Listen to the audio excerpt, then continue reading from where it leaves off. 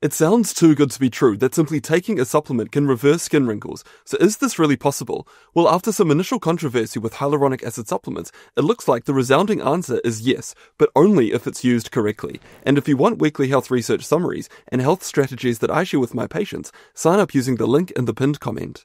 Hyaluronic acid is a natural compound found especially in our skin, joints, and eyes, and one of the standout features is its ability to retain moisture. It's like a sponge with an incredible capacity. Just 1/4 teaspoon of hyaluronic acid can absorb 1.5 gallons of water. It provides critical structural support in the skin, keeping it plump, hydrated, and smooth. So in other words, it helps keep our skin looking youthful. But unfortunately, levels of hyaluronic acid in the skin slowly decreases with age. So someone at the age of 75 years old has only about 1/4 of the amount of hyaluronic acid in their skin compared to someone who was 19 years old. So imagine your skin as a mattress. When you're young, it's full of support and bounce thanks to high levels of hyaluronic acid, but as you age, the mattress starts to lose some of its springs, becoming less and less supportive and more prone to wrinkles. That leads to a natural question: is it possible to restore the levels of hyaluronic acid and rejuvenate the skin? Well, one way to work out if this is possible is to inject the skin directly with hyaluronic acid, and this has become an increasingly popular cosmetic procedure. It's commonly used to address signs of aging in the face, and evidence does suggest that it works. One recent meta-analysis examined 13 studies on the procedure, and the authors found that injecting hyaluronic acid causes a significant improvement in facial skin quality, which is a great initial start, and it validates the idea that hyaluronic acid adding it back to our skin can help restore the skin's condition. But injecting hyaluronic acid, it's incredibly expensive, and it only targets a small area of the skin. So what about another way to boost our levels? Can we take supplements? Well, initially, there was a big reason to think that the answer would be a flat-out no, and to see why, we need to talk about molecular weight. So a molecule is a collection of atoms that are bonded together in a certain way, and the weight is about how big that collection is. Now, structurally, hyaluronic acid is like a chain built up from simple links, and just like a chain, the molecules of hyaluronic acid can be different lengths. Long ones are heavy, and they've got a high molecular weight. Short ones have got a low molecular weight. Scientists thought that high molecular weight forms of hyaluronic acid would be best to use as oral supplements. The idea was that they'd be more stable and less likely to be immediately broken down by the gut. The hope was that they would be more likely to make it intact to sites like the skin where it would be beneficial. But there's a catch-22 here. Those high molecular weight forms of hyaluronic acid, they are big molecules and may be too big to pass through the intestinal wall. And if that proved to be the case, the fear is that the supplement would just pass straight through the digestive system without providing any benefits and certainly not reaching the skin.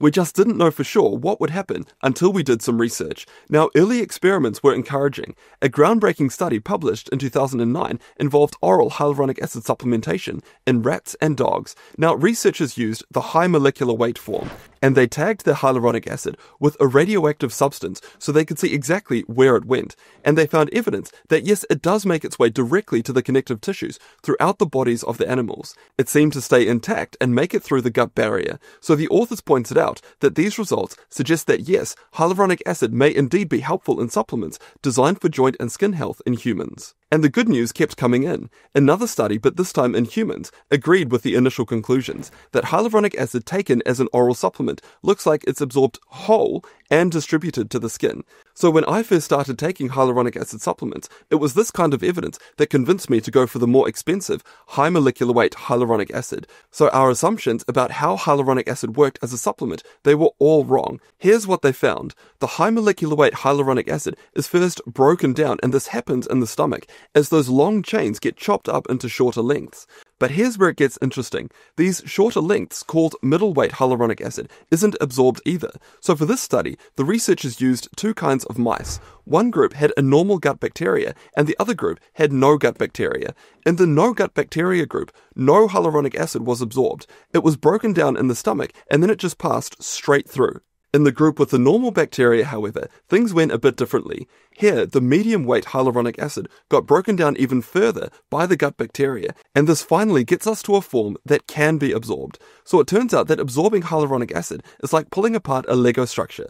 The digestive system breaks down the long chains of high molecular weight hyaluronic acid into shorter pieces. It's like how you might break down a Lego castle into individual bricks before building something else. So these smaller pieces can then be absorbed and used by the body. However, even after this process, the bioavailability of hyaluronic acid is still very low, just 0.2%. So why are the results so different from earlier studies that found that yes, long chains of hyaluronic acid can be directly absorbed? Well, the authors of the 2023 study think they know. They explained that the prior absorption studies used methods that weren't accurate enough. They couldn't tell if those radioactive tags that they used ended up attached to a molecule of hyaluronic acid or just one of its metabolites. They may have even been attached to nothing. This is a bit gruesome, but think of it like putting a tracking tag on the foot of a bird. When it's released into the wild, we can see that the tag shows up on the monitor, but we don't know if we're seeing the location of the bird, or the severed foot, or if the tracking tag has simply fallen off. So in contrast, the 2023 study used the latest tagging technology, and it provides a more accurate representation of how exactly hyaluronic acid is processed in the gut and then absorbed. So where do these results leave us? Well, the first thing is clear, that there's no reason to buy expensive, high molecular weight hyaluronic acid. It doesn't get absorbed in that form, and it has to be broken down. But more importantly, the study shows us that only a very small amount of the broken down pieces are bioavailable. So the early assumption that orally ingested hyaluronic acid is directly making its way to our skin is wrong. So if the hyaluronic acid isn't directly making it to our skin, do supplements have any good, or are they just a waste of money? Well, researchers have been testing out oral hyaluronic acid supplements for their impact on skin since the early 2000s. This was long before we had the full picture about absorption. So when examining the research, we care about the human randomized placebo-controlled trials. And this is where one group of people take the hyaluronic acid and the other group takes a placebo or a dummy pill. Then we can compare the two groups and figure out if there are any differences in the skin.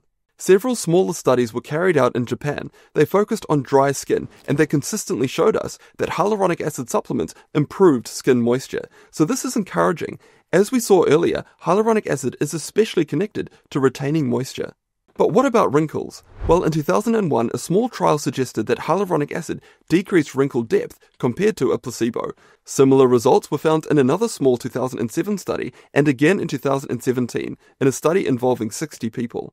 But how reliable are these results? How exactly were the researchers measuring wrinkle depth? Well, in the 2017 study, they applied a chemical to make a mold on the skin near the corner of the eye, and then once dried, the molds were peeled off and then scanned. This provided an objective measure of wrinkles. The analysis showed a clear difference between the group taking the hyaluronic acid and the placebo groups. So all good news so far, but there's a controversy about safety when it comes to hyaluronic acid, and I'll get to that in a moment. Interestingly, the 2017 study compared the effects of different molecular weights of hyaluronic acid, and now that we know about the 2023 study, I bet you can predict what happened. There was no difference between the higher versus the lower molecular weights. Both groups had similar improvements in wrinkle depth compared to the placebo group.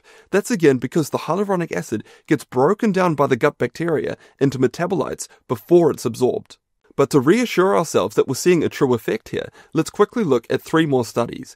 A 2021 randomized controlled trial of 40 people also showed benefits, but here's where I want to pause over something about the last 2 studies that we've looked at. They were both funded by the QPI Corporation, so this raises the possibility of bias. The QPI Corporation sells hyaluronic acid for other companies to use in applications like supplements, so it helps that these experiments used objective measures of skin wrinkles, and it also helps that we see similar results from other researchers who aren't connected to this company. So for example, a 2021 study was published in the European Journal of Dermatology.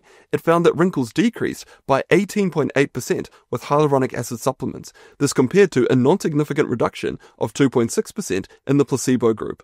Finally, the most recent study was a larger 2023 study of 129 people that again demonstrated skin benefits from hyaluronic acid supplements. So this is really interesting. Even though our analysis shows that hyaluronic acid is broken down and has got poor bioavailability, there are plenty of studies showing that yes, it does help with skin aging. This just shows us that the mechanism isn't what we initially thought. And as the 2023 study says, it seems to have something to do with indirect rather than direct effects of hyaluronic acid, as in the benefit seems to be coming from the metabolites.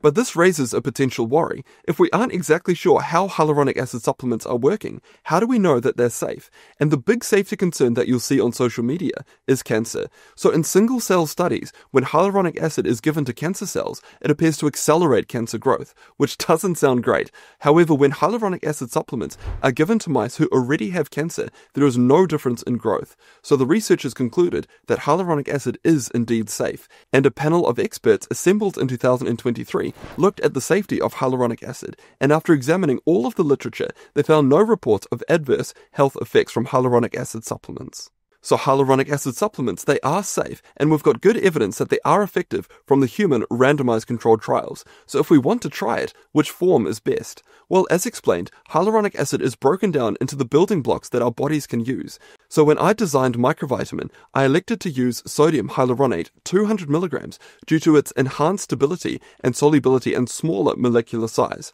The 200 milligram dose is the most commonly used dose in the existing clinical trials.